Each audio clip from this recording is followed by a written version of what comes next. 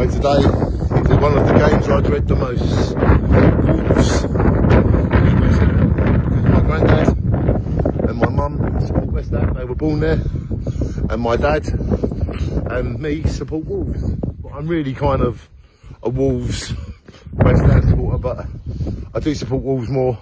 But I do love both teams.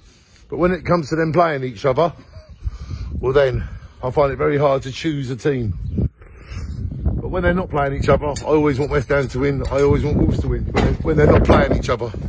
When they're playing each other, then I still go for Wolves. So tonight, my prediction is, because we're at home, I'm hoping 2-1 to the Wolves.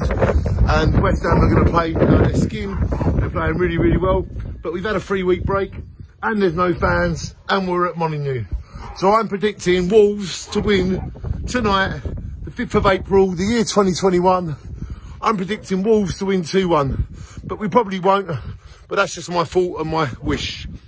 But come on. If we lose 2-1, if we win 2-1, whatever happens, I'm always going to be a Wolves supporter. Happy Easter, everybody.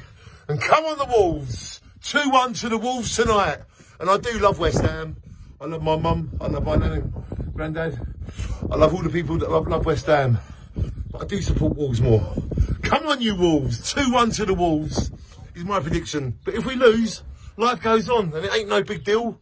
We just look forward to the next game. But tonight would be nice. 2-1 to the Wolves. Shine on, everybody. Happy Easter. Dun, dun, dun.